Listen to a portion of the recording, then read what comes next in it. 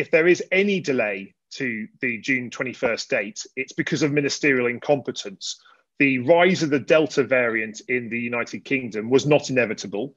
It's been allowed to come in due to a border policy which is virtually non-existent, people not being required to quarantine at the border. And we do need to see a proper border policy implemented to keep us all safe.